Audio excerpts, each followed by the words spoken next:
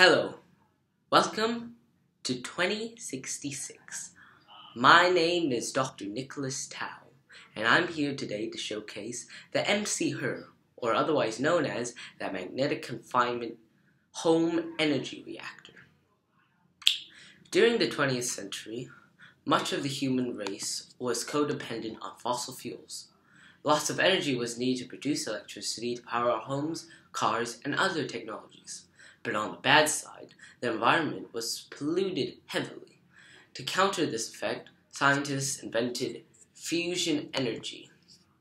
Although at the time, it was not commercially viable, today in the future, there are abundance of fusion reactors all over the country.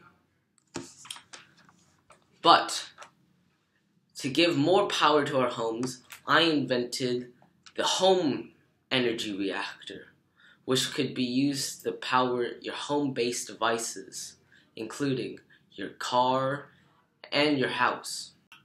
The reactor was based upon the tokamak, having a torus body or donut-shaped chamber.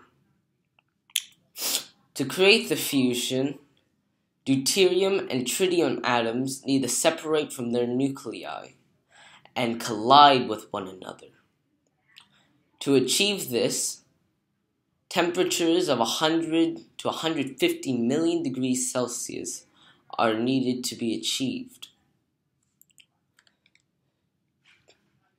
A magnetic field or toroidal field is first turned on using superconducting magnets.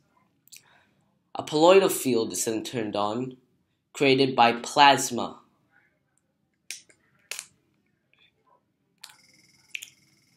Energy is then produced.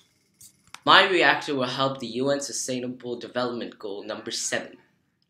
It will help by achieving clean and modern energy for all.